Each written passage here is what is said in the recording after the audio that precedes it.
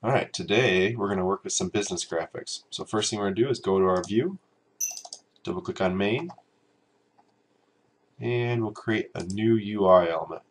Let's go into change mode real quick. Right click on UI element container, insert element. I'm going to do types business graphics, so right here.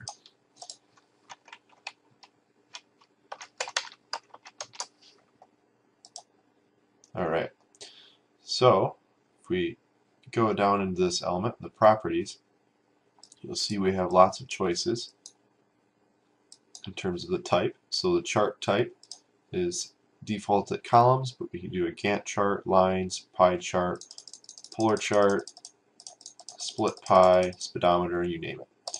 So we'll just leave it as the columns for right now.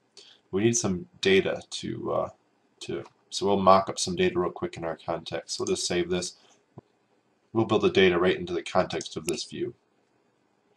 So click on the context tab, right click, create node. You can leave the defaults. We can call it graph data. Save. Or add a couple attributes.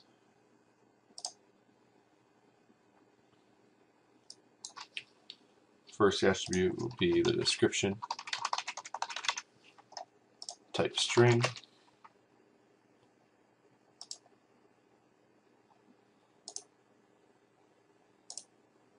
Next attribute will be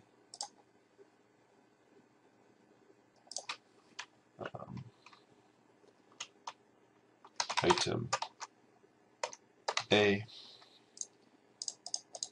type integer,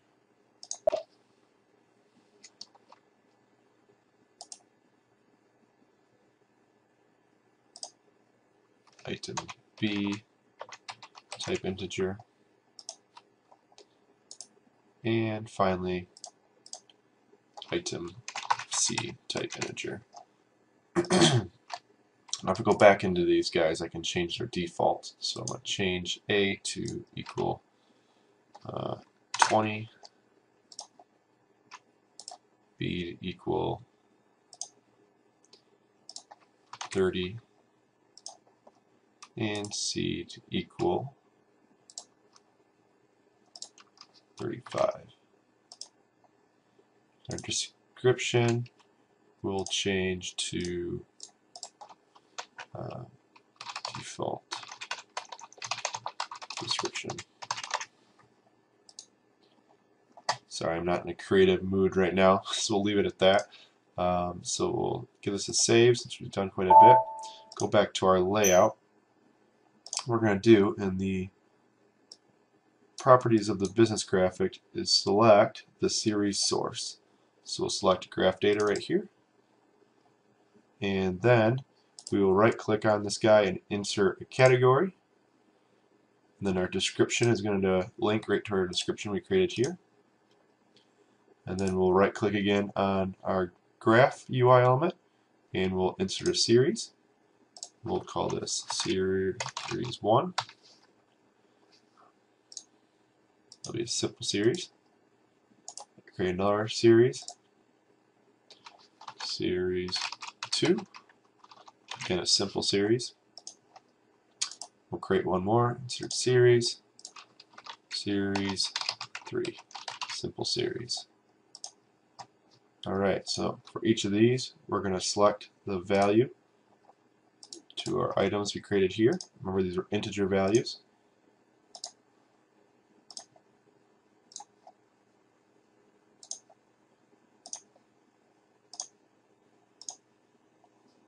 We'll save that.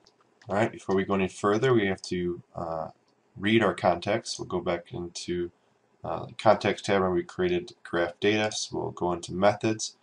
I selected the WD do init. It's a method that's run every time first time you run your application. We'll use the wizard, read, our context, graph data, select OK.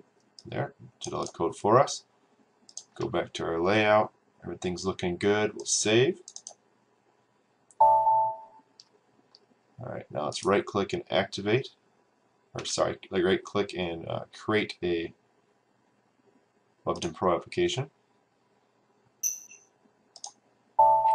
Save.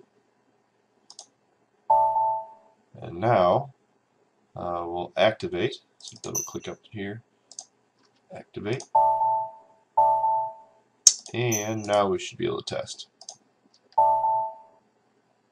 Alright, so there you see our column graph. Let's go back into our layout and see if we can play around with this a little bit. So there's our columns. Let's try lines. Save that. Activate. And test. So you have lines. What else do we have in here? Let's try split pie.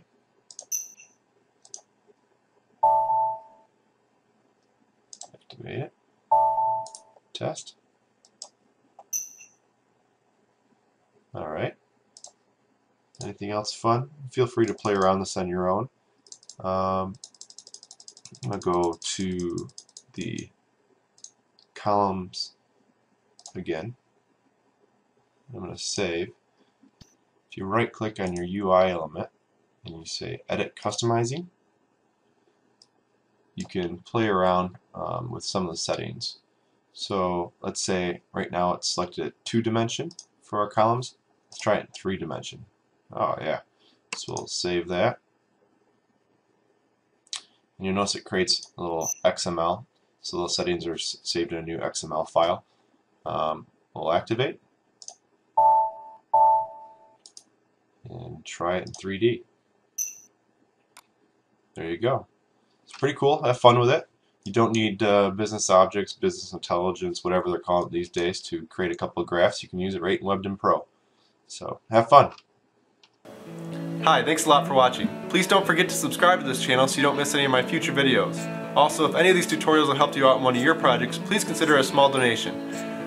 Until next time, cheers.